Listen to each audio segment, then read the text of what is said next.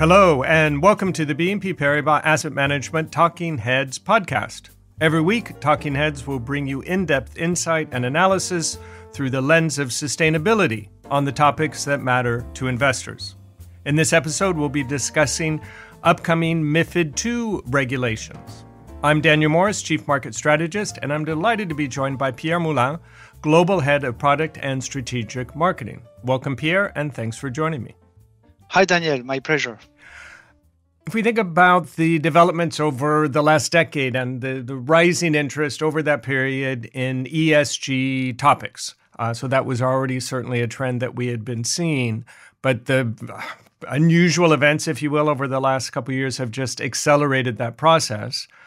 We start with the pandemic, which raised awareness about the global challenges such as climate change that we all face. I think importantly, the response to the pandemic was almost as important. And by that, I mean, you had a real shift in the mentality of governments about what they were willing to do to address these global challenges. And in particular, very simply, to spend money. Because a lot of times when you would talk about the challenges, say like climate change, and then the sums that needed to be invested to address those challenges, a lot of people just thought they were so large and it was impossible. And we've realized, in some sense, what we thought was impossible is now becoming possible. And now hopefully can address more of those resources with that change in mentality towards addressing these challenges. Then we had the Ukraine conflict, which as a consequence, among other things, has raised awareness about energy security. And part of that is going to be an even greater emphasis on renewable energy. And then finally, another consequence of the conflict, or at least partly, has been this increase in inflation, which tends to increase inequality, so a focus on the S part of the ESG. So all of this certainly very, very supportive, and we have seen significant fund flows into products that address exactly these challenges. But alongside that growth, really, it starts to call out for increased regulation, given not only the interests of investors, but the need to protect them, and also make sure that the communications are correct, if you will. So part of that are these new MiFID II regulations that are slowly being implemented.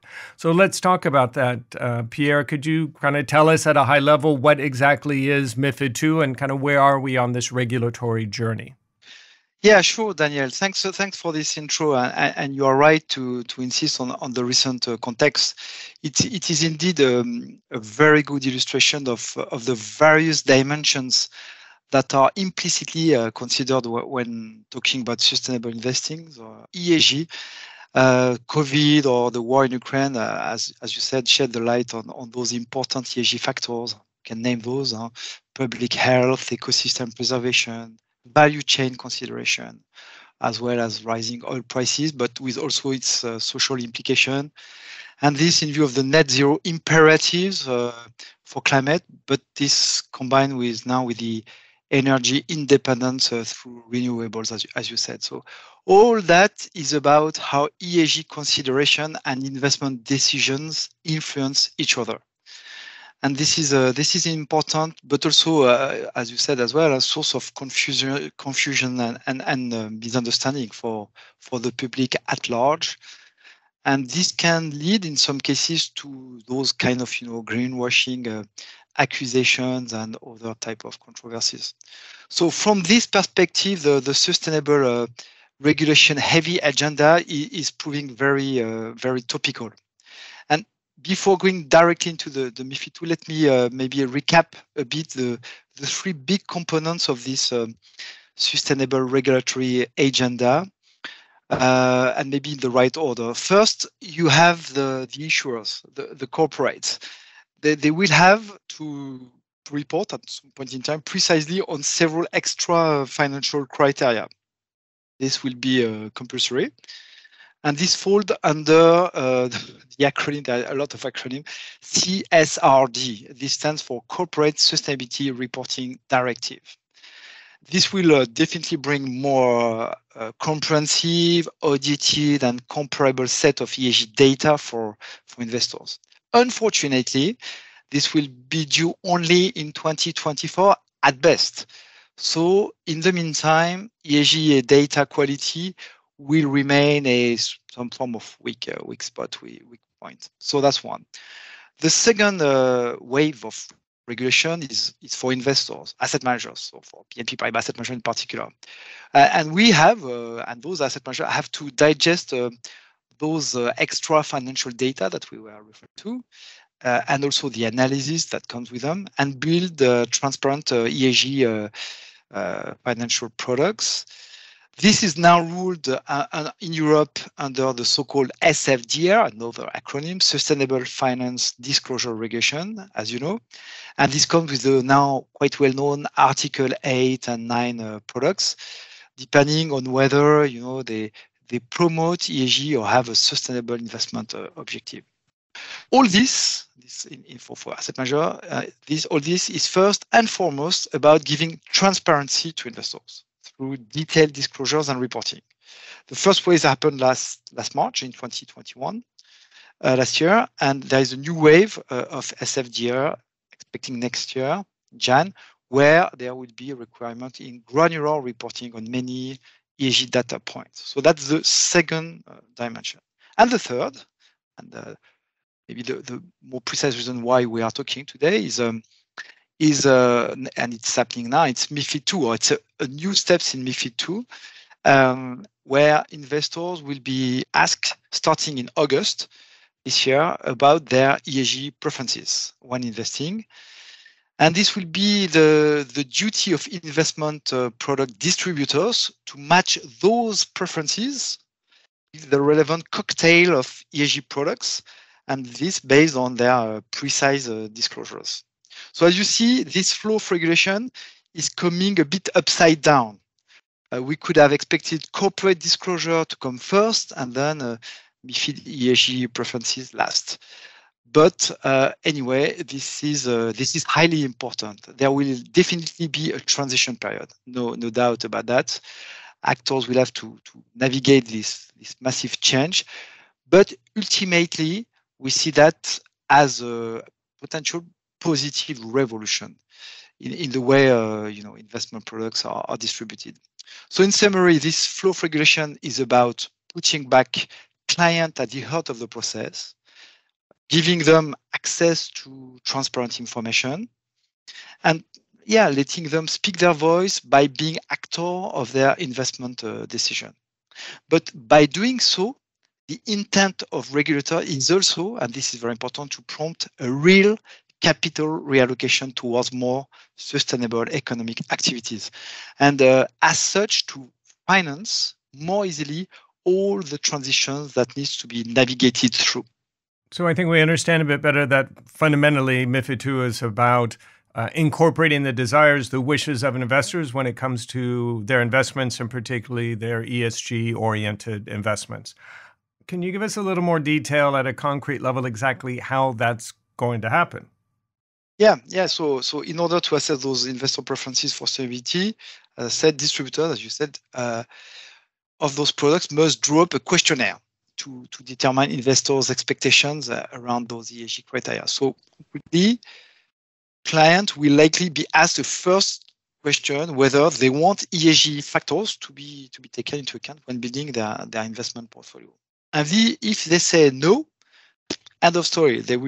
Everything will stop there and remain with current MiFID II questions and answers. If the answer is yes, which we think will be the case for the vast majority of clients, then they will be asked more precise questions. Now, those questions will introduce three concepts, notions related to, in essence, the impact, positive or negative, that their investment decision may have on the society at large. So on the positive impact side, they will have to determine two things. One, to which extent they want their investments to be aligned with the European taxonomy, green taxonomy. So maybe as a reminder, this is a very prescriptive list of green activities that have been detailed by the regulator. It has been a long process, negotiation, expert, with very precise associated KPIs. So extent alignment with the European taxonomy on one hand, and the second hand for the positive impact, and what proportion of their portfolio has to be invested in the so-called sustainable investment, which is a more general description of activities, economic activities that contribute to an environmental or social objective. So that's the two precise questions on the positive impact side. And on the negative side, they will have to answer whether they want at least their investment to consider and address the potential negative externalities their investment may have, not to do significant harm, as it's said in the regulation. And the regulator has selected a precise list of 14, to be precise, even +3 for sovereign investments. 14 compulsory indicators, so-called PASI. So what another acronym? PASI means Principal Adverse Sustainable Impact. And in this list, to be a bit more concrete, you'll find a kind of indicators such as at issue level, the greenhouse gas emissions, or the gender pay gap in a given, or the position diversity. So since three notions will be at the heart of the questionnaire. But as you can imagine, asking those questions can be really seen as a challenge. And this is a challenge. This is a pedagogic challenge. Advisors in the distribution organization will have to be trained to turn this into an inspiring conversation, while also sticking to the steps the regulator wants this dialogue to respect. So this is a trade-off to be defined. So one challenge about pedagogy, and the other challenge is about to turn those preferences into a concrete, then customized portfolio. You have answers, you need to demonstrate that you have matched those answers. So they will use data and commitment given by asset managers on their product ESG characteristics on the so-called PASI, system investment and taxonomy. Select those and combine those products to actually match the ESG preferences. And this on top of the other remaining risk and knowledge and experience existing requirements in MiFID. So those are the two big challenges ahead of the distributors. So it's a game changer, and there is an ambitious change management exercise to be navigated through. I think we appreciate now much more how significant this regulation is for companies that are going to have to report on these different criteria, for investors that need to really think hard about where they want their funds to go, for the asset management industry that then has to incorporate those desires and implement it. And I guess ultimately, the real impact will be on the industries that then receive these funds with these ESG orientations. Let's focus a little bit more on the impact on the industry, if we can. Can you talk a little bit about what this will mean for the asset management industry more broadly, and then maybe a bit specifically on what BNP Paribas Asset Management is doing? Yeah, sure, Daniel. So what we can say, the asset management industry in this, I would say, framework has definitely a critical role to play. This is a new paradigm for everyone. And in particular, in the context of greenwashing, there is an opportunity for the asset managers that are genuine in their commitment to sustainability to stand out and to make the difference. But to be honest, there were and there are still significant challenges. All that is about challenges and opportunities to overcome before being able to offer relevant products to distributors and clients. So maybe let's go through those challenges. First one, is there is a massive data availability challenge and to overcome. I referred to that, but as you know, the European Green Taxonomy is, as we speak, incomplete. This is an ambitious program, I would say, but only at this stage 2 pillars out of the 6 are so far granularly detailed. And those 2 pillars are about climate change mitigation and adaptation. So the 4 others, which are about water and marine activity, as well as ecosystems, circular economy, and pollution, are still being defined. And there is also the intent to have a social taxonomy, but this has not even kick-started. So And on top of that, as mentioned earlier, the audited reporting on taxonomy from corporate will be due only at best in 24. So for asset manager, committing and reporting on this taxonomy data is going to be a bumpy road for at least a couple of years to come. So at BNP Paribas Asset Management on taxonomy, we are going to be pragmatic and selective, and will commit in products with the relevant investment universe. And for equity in particular, this will be in the field of sustainable thematics, Article 9 type of strategies, where, as you know, we have an extensive and quite a leading offer. And on the fixed income side, we see definitely the green bond as the relevant tool for the alignment with taxonomy. If, I insist on that, analyze with scrutiny, and with that you will have those exposure and commitment to taxonomy. So that's the first challenge about data and taxonomy. Then there is a second challenge which relates to the methodological challenge, if I may. As I mentioned, the sustainable investment definition, which is important in the questionnaire, is not precisely defined by the regulators. It's a quite large definition, leaving room for interpretation by asset manager. So for asset manager, it has been and it is a question of having devoted the right resources and commitment and focus to define precisely what this notion of being a sustainable investment at even down to the issuer level can mean. And this in a consistent and scalable manner, because you need to do that at the level of each and every name holdings issuer, but then aggregate that on. And all that based on as solid data, again, as possible. So from the methodology definition to the actual exposition of portfolios down to prospectus, legal commitments, there is a massive journey, provided that all of that has to be documented, duly controlled, and reported upon. So big challenge.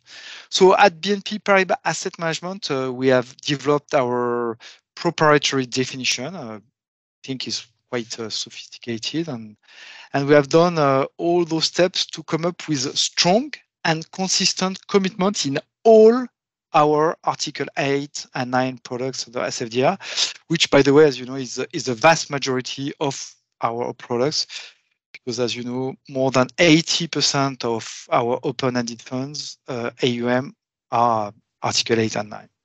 So that was the second challenge about system investment definition and methodology, and then aggregation commitment. So the last challenge we see for asset manager relates to the complexity, potential complexity of communicating commitments on the various so-called, PASI, principal sustainable adverse impact.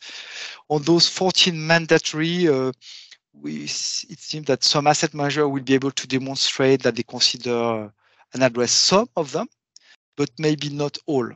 So this may also be varying from one product to another. So this may turn distributors' life in a nightmare to deal with such a variety of situations. So on BNP Paribas Asset Management side, the good news is that we'll be both on PASI committed and simple.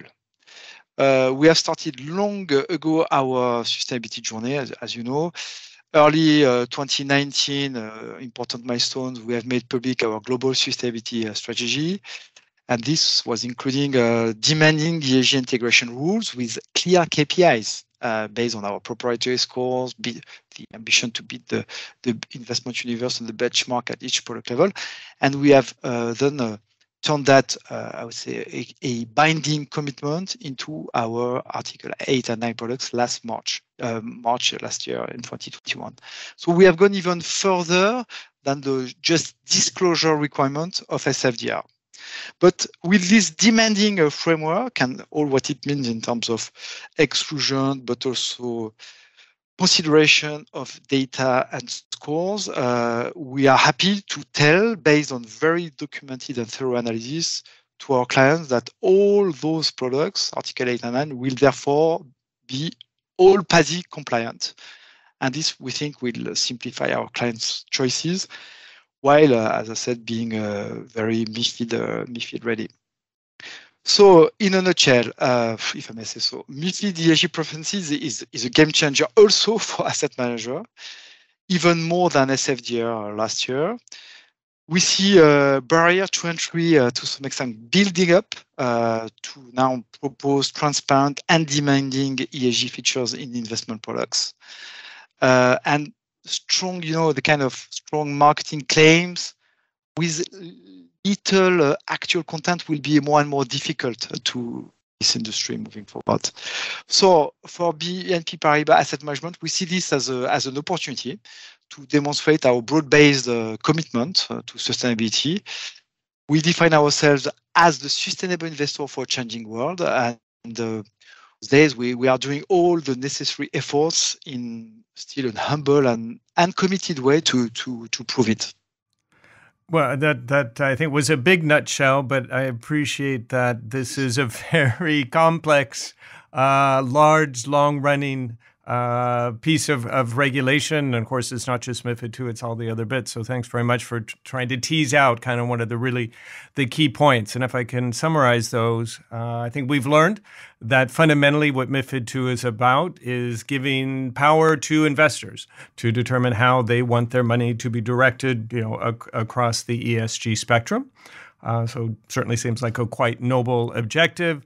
Kind of more concretely how that'll happen, there'll be a questionnaire and hopefully really a dialogue between the investors on one hand and the distributors and the intermediaries on the other.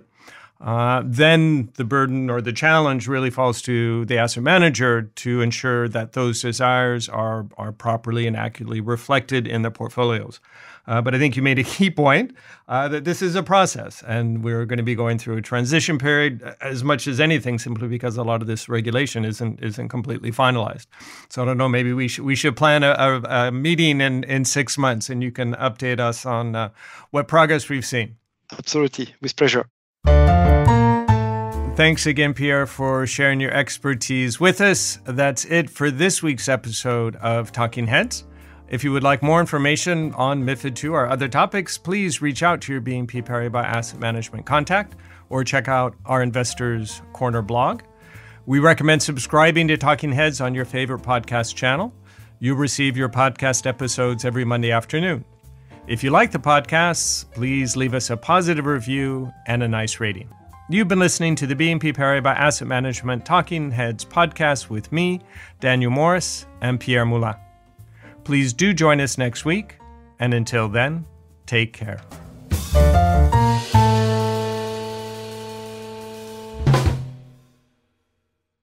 This podcast presentation includes a discussion on current market events and is not intended as investment advice or an offer of products or services by BNP Paribas Asset Management. Please keep in mind that the information and analysis in this presentation is only current as of the publication date.